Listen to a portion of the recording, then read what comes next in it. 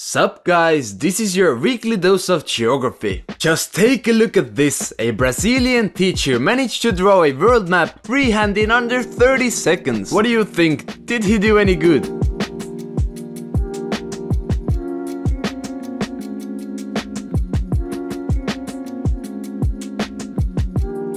Can you believe that no hurricane has ever crossed the equator? And it's because near the equator, where it's like really hot, the spinning does not work well, and so the hurricanes don't form there. If we compare Chile to Cuba by the shape of the country, they actually look pretty freaking similar. This ocean is over 1 mile deep, and if you think about it, this human is probably the last one to ever touch that rock.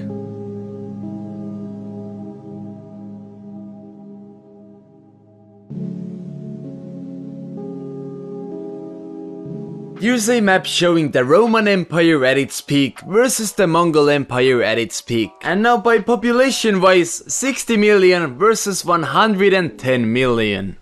Yo, can you scratch my back?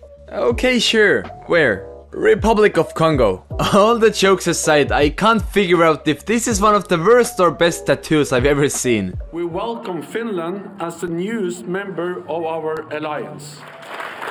Hell yeah! As an Estonian, Finland joining NATO is the most precious news someone could deliver us. NATO's border with Russia just doubled, and now let's hope Turkey and Sweden can talk it through also.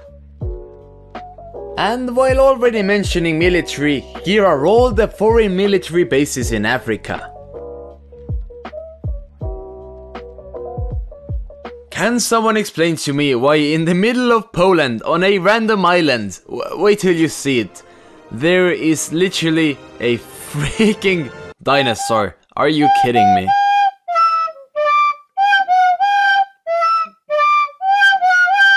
And here's another one. Explain to me why there are so many shipwrecks in this location. Here's one, and if you move down south a little bit, there are 2 shipwrecks located in the same place. Imagine seeing this when you look down while you're swimming. And the last one, but I can't tell if this is a shipwreck or just some random waves.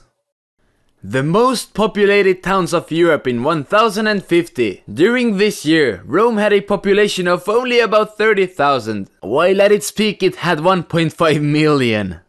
Okay, if you're still here, comment "I love geography" and I'll be happy, I guess. Well, bye bye.